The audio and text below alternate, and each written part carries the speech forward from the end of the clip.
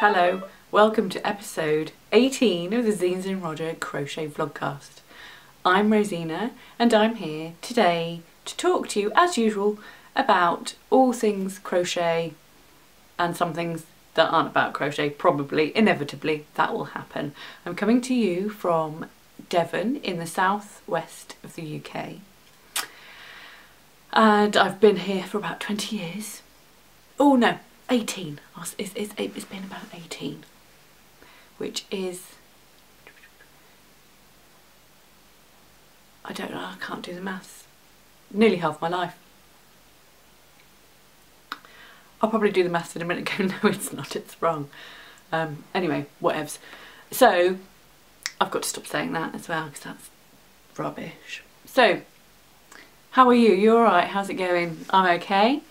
I've got some sort of crochet news or crochet things that I've been up to, so I'll start with those. I went to Stitchfest Southwest on Saturday. That's in Totnes, which is about a 40 minutes drive from me. It was lovely, really was lovely. It's only my second yarn festival that I've attended. I know that there's loads all around the country, but I've never really got my arse in gear, quite frankly, to go to any of them. They're always just anything I think anything over a couple of hours, like that would mean I'd have to organise accommodation, and then for the sake of some wool skeins, do I want to spend that much money? Because you double it if you end up like forking out money for a hotel.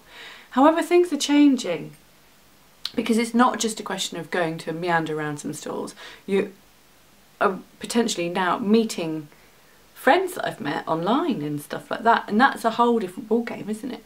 It's no longer just spending sort of an hour walking around a place and going, I've bought these 3 things and now I'm going to go home. It's an event, I suppose, and I kind of got that when I went to my first yarn festival, which was Edinburgh in March, but I still was on the cusp, I suppose. I'd only done two podcasty vlog type things before. Didn't feel like I deserved to put myself into the throng of all of that sociable side of it. But I was just talking to my sister last night. She lives in Edinburgh, which is why I went to the Edinburgh Yarn Festival this year as my first festival, because it was easy, because she was there already and we made a little mini break of it. I was talking to her last night and we are talking about going for 2018,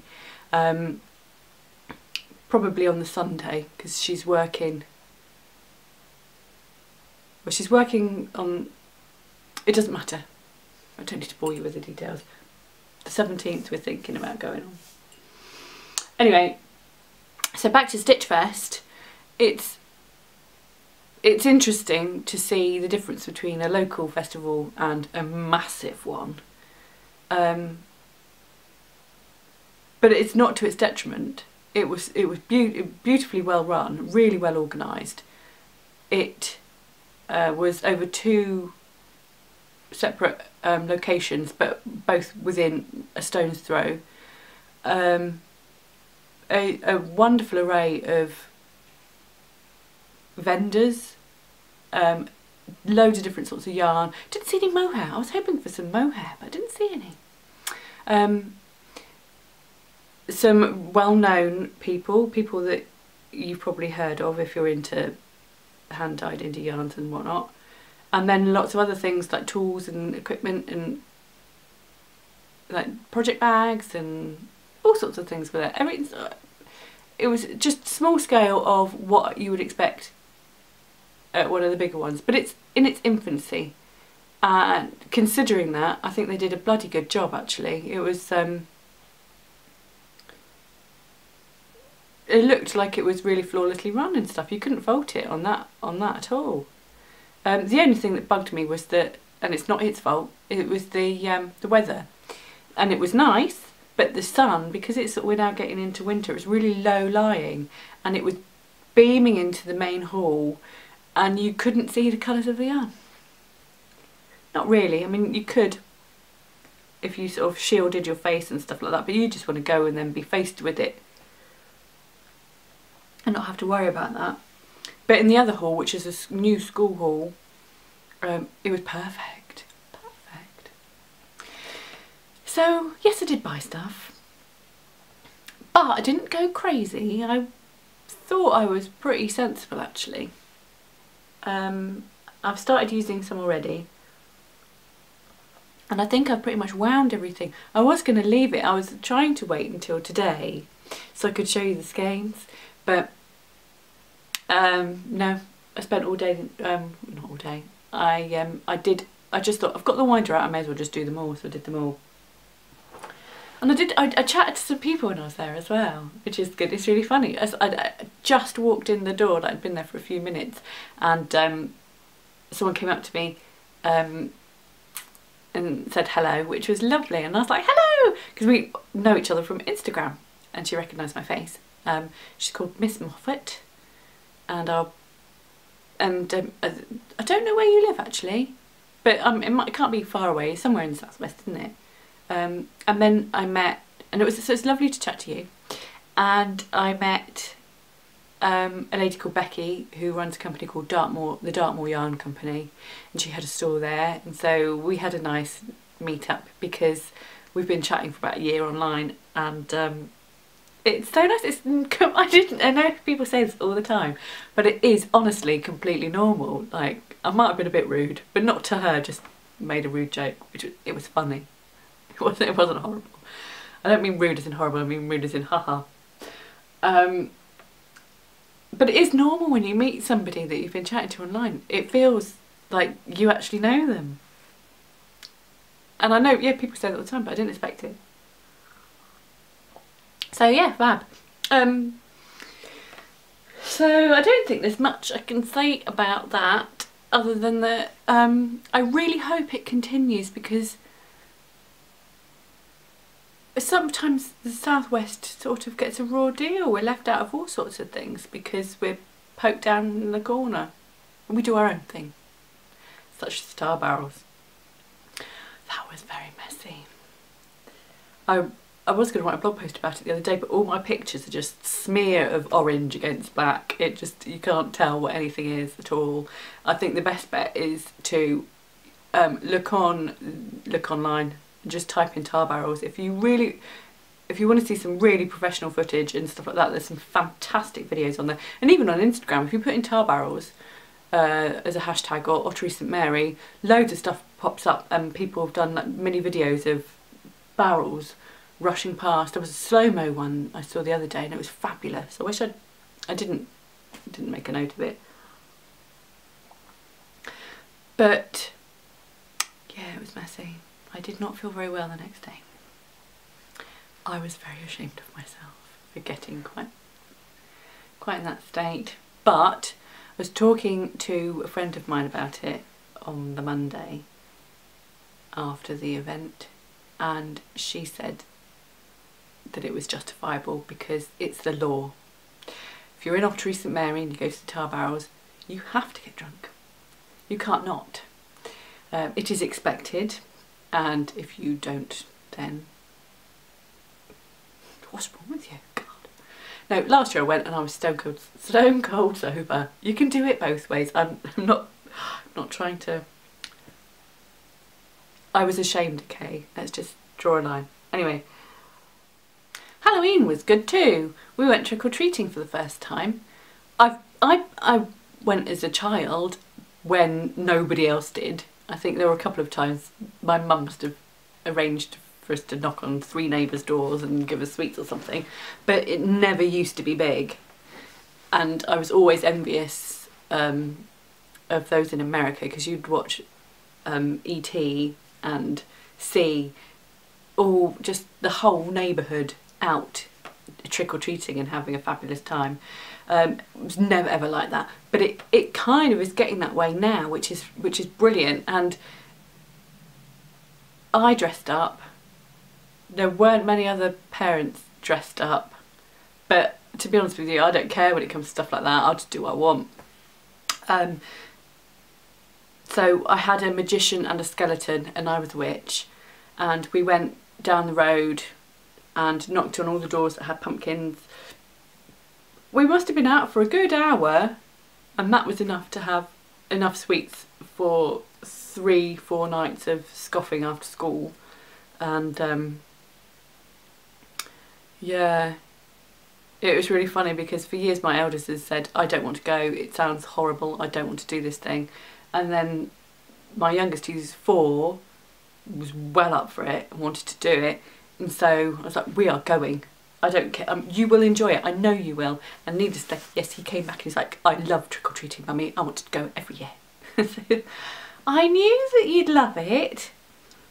So he just doesn't like dressing up. And so he wore a hat and a cape, no face paint or anything, but the other one was, he loves dressing up. So that was easy. And me, I think it's the bee's knees. I love getting into costume. It's fabulous. Always have. And I've got, yeah, well, for those that watched last episode, you would have seen some of the stuff in my dressing up box. But funnily enough, I think because I had a spider on the thumbnail, it looked like it was going to be a spider tutorial, and nobody's watched episode 17. Less than half my normal views. So honestly, it's not loads about spiders or Halloween, but there's a slight smattering throughout the episode. So if you wanted to go back and watch that one, it is a normal episode. It just so happens that I'm wearing either a witch's tiara or antlers. They're called antlers. I was calling them horns last time, wasn't I? And then it wasn't until I was watching it back going, they're antlers, you fool. Anyway, so that was good. Halloween was good. Not go back and watch it, or not. You don't have to. So yeah. Anyway, that's probably, I think. Oh no, I was going to say that's it for news, but it's not really, because I thought I'd mention that I've put a 20% discount on my Etsy store. There's, I don't know how many things, maybe about 16 things in there, blankets and a couple of shawls, and a shawl and a scarf and stuff. So if you wanted to get some sort of gifty thing for somebody for Christmas, 20% off until the 16th of November. So far nobody's bought anything. I suppose it, I mean, I have sold stuff in there before, but as I've said in the past, I don't market it very well, and I just rely on people stumbling across it and going, oh yay, but I'm not really sure how to market it, because that's not my main thingy. It just so happens to be, because I like making so much, I've obviously got surplus. So anyway, so there's that. So there's another week, isn't there, until that dies. And then a lot of the stuff goes out. The listing expires on the 4th of December, so not long. And then I think I might just shut it up, give up. Not sure. Don't know what to do.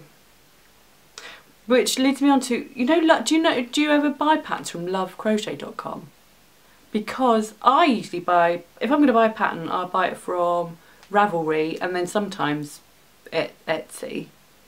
But I hear more and more about lovecrochet.com, and I was wondering if anybody actually bought patterns from there.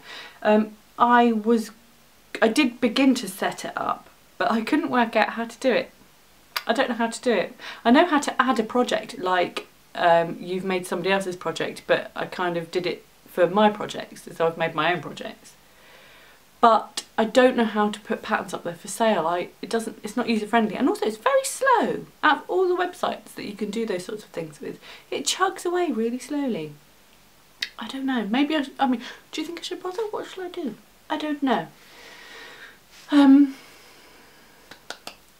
I'll have to research it probably. I didn't exactly do mega research. The other thing I was going to tell you is that I would like to give away some Christmas presents. Do you want a Christmas present? It's because I've got loads of stash, basically. So I'm not going to go out of my way and spend money and buy lots of presents. But if you would like to have a Christmas present as sort of for me getting rid of some of my wool, and it will all be new balls of wool, it won't be my scraps, it will be probably have ball bands on and stuff like that, so it's and I will sort of try and do mix and match. But I was thinking about giving away two Christmas presents, and I think what I'll do is pick one and just pick them at random from the comments in the feed on YouTube, and I will open up a Ravelry thread, which I haven't mentioned that I'll do the Ravelry thread. I'll probably forget, so I better write it down. Ravelry thread. I'll pick a winner from Ravelry and one from YouTube. So you must join the Zeens and Roger group on Ravelry if you want to comment on there, and you must be a subscriber on YouTube and comment on both about what you want for Christmas. If you could have anything you wanted, what would it be? And I'm not talking like world peace, because yeah, that's obvious. Wouldn't it be nice if we were all mates? But what do you actually want? Physical, lusty, or not lusty, it doesn't have to be lusty. Something you really covet. I want to know what that is. Tell me. And then I'll do a draw for there, and I'll send off a Christmas present to 2 people. And I can get rid of some of my stuff, and then you can have a present as well. Does that sound okay? Have you seen this? I don't know if you can see it because it's far away, and if I go like this, you won't be able to see it anyway because it'll be blurry by the time I do that, won't it? It arrived the other day. When did I do it? 2 days ago maybe? And it is a present from Claudia from Crochet Luna, who I'm sure you know. And I'm sure if you watch her vlogcast, Crochet Vid, you will know that she had some enamel pins designed, because there are loads of knitting ones and not very many crochet ones. So she has designed one that says crochet loving sisters, yarn loving crochet sisters, and it's a granny square and it's awesome.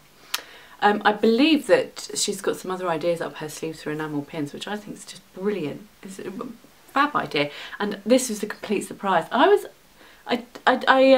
haven't started Christmas shopping or anything like that, and I did wonder if I was going to get, well, Christmas shopping, I was going to get one for myself. But I got a surprise parcel in the post. Thank you, Claudia. Love it. I'm going to have to start an enamel pin collection. I've only got 3 and they're all from Claudia. I don't know, it's sort of becoming a thing now, and I've seen a couple on Instagram that I want, and I never even thought to buy them before, but now I might have to add them to my shopping list and then start a collection. People put them on their project bags and stuff, don't they? And this one will probably end up on one of my project bags, I think. But for today I'm wearing it. Keep rubbing, sorry.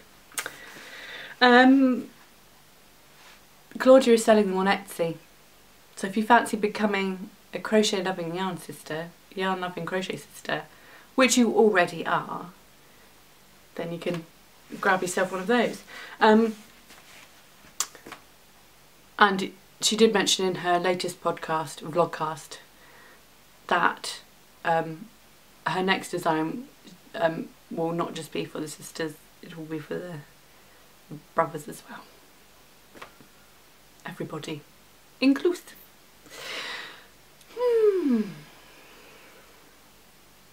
So, do you want to know what else I got? Do you want to know what I got from Stitch Fest Southwest? I got, and it's already wound, as I said, and therefore I'm probably going to get it all mixed up. But I got quite a lot of neutrals with splashes of colour in. Those were my go-tos. And And this one was unplanned, but I just fell in love with it. And I don't know if you can, if it's, what, are cakes as beautiful to look at as skeins, do you think? Because the skeins to me are Swoonsville, whereas a cake, I'm like, you can't see how the, I don't know. I mean, this is probably more true, isn't it? This is how it's going to work up. But anyway, this one I absolutely fell in love with. It is the most spontaneous purchase I made, and I think it is Unbelievable, which is that. And I will put all the details and the links for everything. This one's called Game Changer. It's, I think it's probably naked, but then they've put the splashes of pink, orange and black on it. It was just, it jumped out a mile for me. There was another one that was beautiful there as well, but I wasn't there to be crazy and splashy outy. I was there with specific things in mind, and therefore I think I've lost a label. These two, ooh, I bought to make another Holy Smoke shawl, and they're by hand dyed by Kate. One of them's called Windswept, and I don't know which one it is. Sorry. Everything I bought, I think, was a 4-ply merino nylon mix. Don't think I veered away from that. As I said, I wanted to get a mohair one, but didn't see any. Just to sort of go a bit crazy. So yeah, these are probably going to go towards working on another Holy Smokes shawl, and because I said I wanted more grown-up colours, I wasn't going to go, by grown-up I didn't mean boring, so you know, it'll be anything but I was thinking of putting them together, you see, in some way. And maybe just, I think my original Holy Smokes has got 4 colours, but maybe just working with the 3 and having a play with those. So that's one project. And then, and I got all those, no, hand dyed by Kate was in the main haul, and then the other one was in the sprawl haul. Not that it matters. Oh no, who's that one?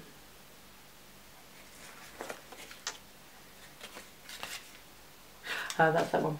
Right, so that's what I bought, and then I also got, and I've cracked into this already, Devon's on Yarns, which I know has been very popular, was very popular at Yarndale and maybe another festival as well recently. There was an orange in here as well, which I've caked up because it will go, I'm going to show you that in a minute, work in progress. So a lot of minis. I want to add splashes of colour here and there to projects, and sometimes I don't have the colours I want, and I thought it would be good to have them there, waiting, ready. So those are those things, and then the other thing, I bought 2 cakes of something called A Splash of Toad, which is cool name, and that's Bellica Yarns A Splash of Toad, which I think is a fabulous name, and I'm using it as my main colour. This is it. I bought 2 skeins of that, and then I think that those were my purchases. That is it. So I don't think that's crazy.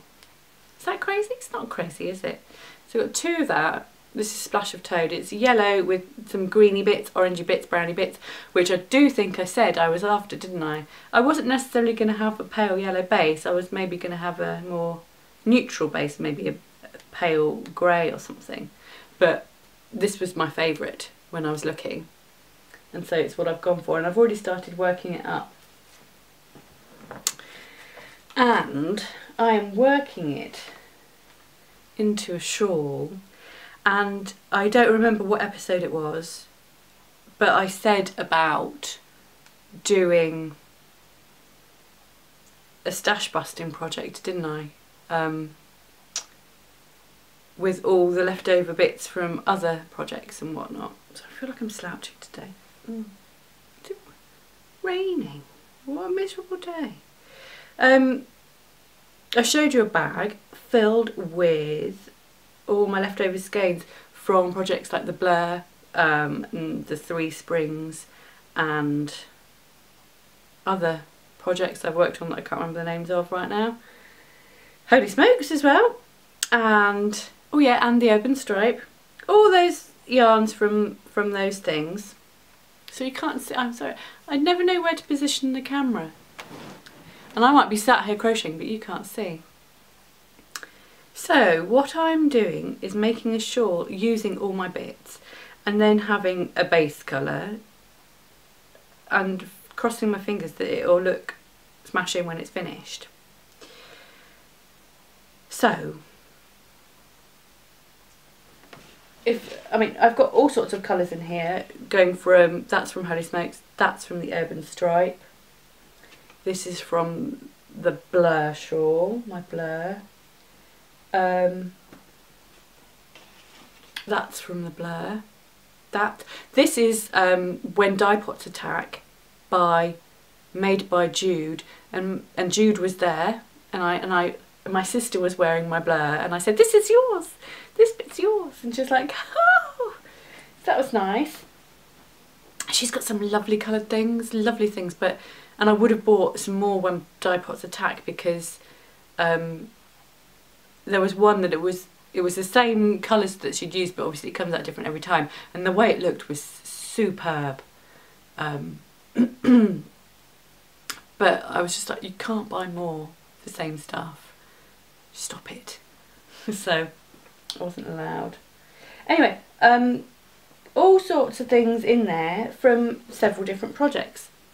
And this is see that I've caked up this one, Devon Sun Yarns, and it's going to go in. And what I've done so far is this. And it is the beginnings of a shawl. And it's going to have varied stitches in it. I don't know if you can see, I've got some different stitches in there to add a bit of interest. And what I'm going to do is, as you can probably tell, main colour and my leftovers, and they're all going to go in and be stripes. And because it's like an ultimate stash bust, yeah? And it's all from past projects. And so the name of it is Long Story, and hopefully it will be quite long. But each yarn I'm using is going to have a memory attached to it and a story about it. I'll be able to say, oh, this is when I made blah blah. And do you have that thing, like when you make something, if you get it out again, you see it, you go, I remember when I made that, I was watching that film, and now it's forever associated with that film you watched. Like my Hexie blanket, I started watching, which I haven't picked up since last time, a fortnight ago. I picked it up then, didn't I? But the first time I was working on that, I was watching the first series of Outlander. So when I got it out after it being away for 2 months, it immediately triggered the Outlander memory. And my son's blankie that he carries everywhere around with him reminds me of going to it reminds me of going on holiday. The Wye Valley we went to Hay on Wye actually, but we didn't stay in Hay on Wye, we stayed in somewhere else in the Wye Valley. Obviously that memory's well triggered. But it does remind me of the holiday accommodation we were at, and it reminds me of the annoying donkeys that were right outside and woke me up when I was trying to sleep when I was 6 weeks pregnant, making the blankie for him. Didn't know if it's going to be a girl or a boy at 6 weeks obviously, so he's got a very jazzy blankie which he's absolutely in love with. Stuff like that. So it's a story, I'm making a story, which I think is a lovely idea. So that is my current work in progress, and it will be a pattern. I will make make it into a pattern, and I'm really hoping that I'm going to love it. But you start making it thinking, yes, this is the design I'm interested in, this is the design that I want, this is how I want it to look, and then you start making it and you just think, oh, the placement of the stripes could be different, the stitches could be different, I could do this, I could do that. The variations are endless, and you start thinking about all these other things that you can do, and it's quite frustrating. I wish I could just go, stop, no, this is the blank, this is the design, this is what you have made. Stop thinking about all the variations and the possibilities that could kind of transpire from doing this. But also at the same time, you want to make 3-4 different versions, because you never know which one's going to be the most beautiful. They'll all end up being pretty and I'll like them, but there'll always be a what if. What if I'd changed the depth of it? What if I'd changed the width of certain stripes? What if I'd mixed the colours up a bit more? What if I'd done this? Blah blah blah. But for now I'm just going to stick to what I've planned, and then I can always go off-piste afterwards, can't I? My battery's flashing already, which must mean I've already been blathering for far too long, but I've still got more stuff to show you. So I don't know whether I don't know how long a battery flashes for until you know it dies. So I'm going to work on this, and then maybe next episode it will be finished. And I want to block it. I think it will come alive when it's blocked. And I've been working on another project as well, and I don't have any finished projects this week. The other project I've done is almost finished. I just need to put it together, and that is the 3rd colour block jumper. And I'm never making another one again. I'm sick of it. I'm only doing this one because it was a very special birthday request, one that I had to fulfill. So I'll show you that. My God, I will show you that next. One moment, please. So the colour block jumper. Do you know what? I'm wearing mine. I absolutely love these jumpers. They look good. They fit well. They are supremely warm and comfortable, and the alpaca is not scratchy, not really. It would be if I was if I didn't have a long sleeve t-shirt on, probably. My biggest complaint about the colour block jumper is that when you're walking down the street, the wind whistles through the holes and it does get a bit chilly. But if you're at home and it's a cold day, it's the snuggest option I have, I think, and I am not cold wearing it. And we've had frost and all sorts recently, so it is cold. All my bits are done. They are done. There is a sleeve. There is a sleeve.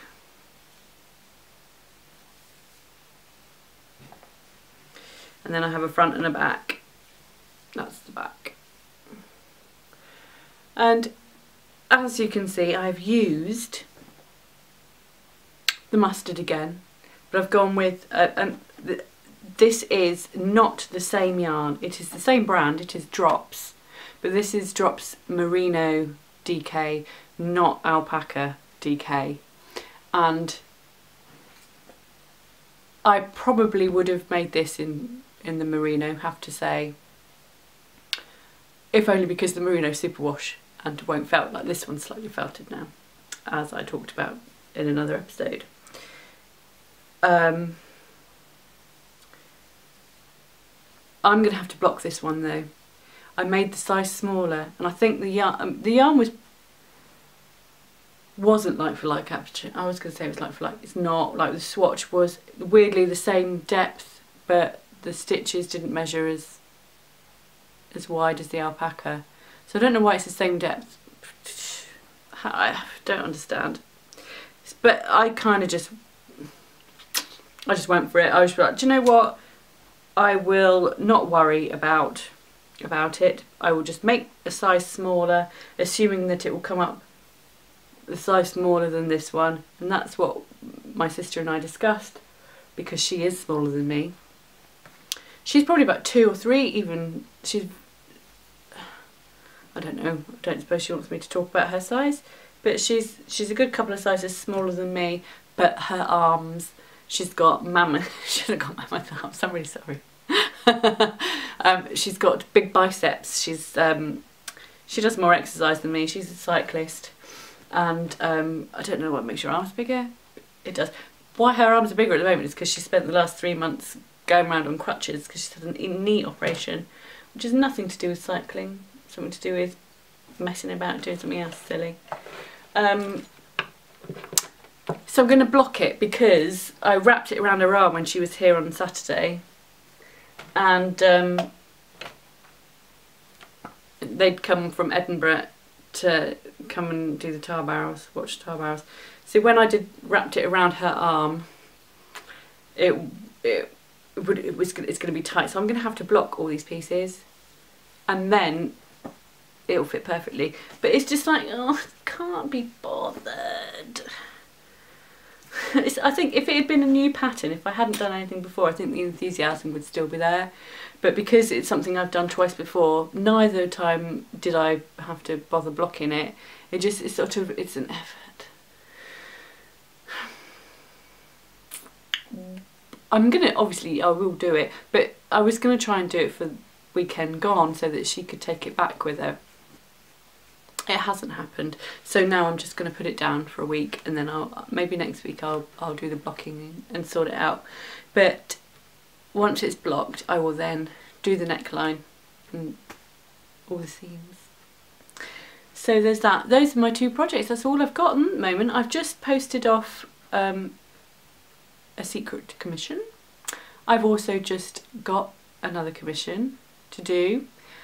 I've done lots and lots of sketches for... I say lots and lots. I do loads of sketches and then I go, do I want to make this? No. Do I want to make this? No. Do I want to make this? Yes, I want to make that one. I've actually gone from like 6 months ago to throwing as many patterns as I could. Sorry, I keep my face a bit close down, isn't it? Throwing as many patterns as I could at people, going, which one do you like? I'm actually sort of saying, I'm going to submit the ones that I really like, because if I'm not keen, why should they be keen? Whoever it may be that I send them to. So basically, I've changed my rule. Rather than throwing not 10 things, but you know, rather than throwing several things at somebody and seeing which one sticks, I'm just going to submit the ones that I'm really enthusiastic about and would actually really enjoy making. And so that means that I think over 3 different companies, I only did 2 per thingy, 2 per brief or something. There's one already I don't think I've got. Actually 2 of those, same person, because I haven't heard anything. But one of them will become an independent design anyway, because I think it's smashing. And then I've just sent off 2 the other day. Fingers crossed at least one of those will get picked, because I'm in love with it. And again, if that doesn't come to fruition, I will do it myself anyway. And then I'm working on some more at the minute for another one. And at this stage, I'm just sketching and doing so many things, so many ideas, that I'm going to have to sort the wheat from the chaff. And also, I think probably later on I'm going to do some research and try and go out of my comfort zone a bit. But I'm not sure if I'm ready. Don't know. So, yeah. And the other thing I've been doing this week, I've got a splinter. Where did that come from? Ow. The other thing I've been doing this week is working on the Holy Smokes. Would you like to pattern test it? If you want to pattern test it, can pop along to the Ravelry thread for pattern testers. I know there's a couple of people on there already, some of whom might have come along after I requested pattern testers last time. So I might just get in touch with those guys anyway. But if you are interested in testing Holy Smokes, please do give me a shout.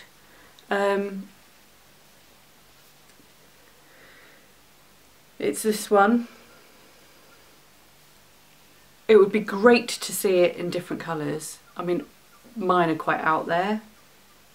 Every time I look at it, it makes me smile. But I would love to see different variations. Whatever, I mean, the best thing to do is that if you've got some 4-ply in stash already, I think only 2 of them need to be nearly full skeins. The other 2, I think you can get away with about less than 50 grams.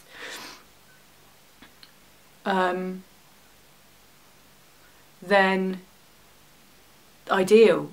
Give us a shout if you want to use them for the Holy Smokes. Obviously, you know, I would post forward you the draft pattern, which will hopefully be as accurate as possible. But I won't find out that until you guys help me. But you get the pattern for free, and then you get another pattern of your choice as well as a thank you. Once it's been tested. And if you are a confident crocheter and quick, then I would be really, really grateful if you would pattern test for me. That would be amazing. Thanks.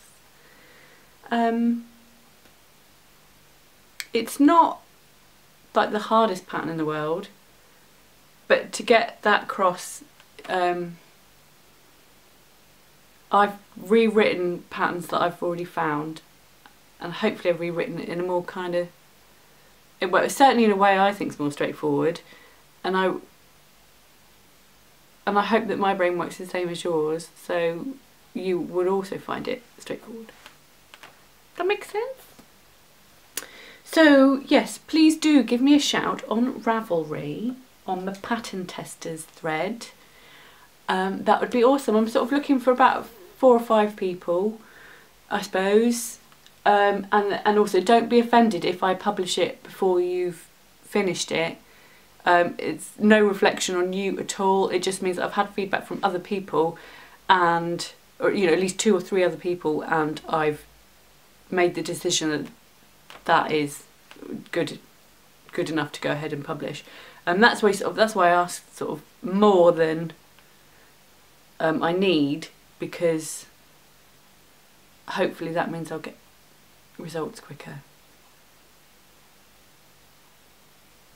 So don't be offended if that's the case. I mean, it doesn't matter, because no matter when I get that feedback, it's still super useful, and it might even mean things like you know, if you putting it on Instagram or putting your progress on Ravelry or whatever, if other people see that, then that is really helpful too. That's how it works in my mind. So if you fancy making it, then that would be amazing. Thank you very, very much. So what have we got to remember, pattern testers?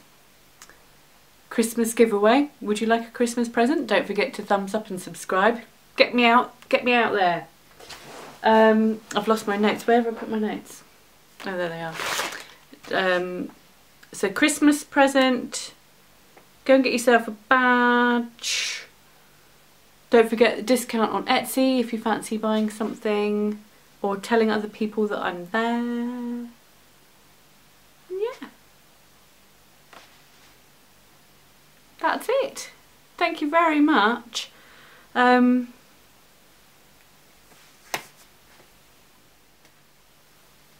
Did I do okay today? You know, I'm not off colour, but I'm very tired. Can you tell? Do I look tired? I feel tired. I'll be back on form next time, I'm sure. Yeah. Thank you for joining me. Please comment and say hello, because I love that.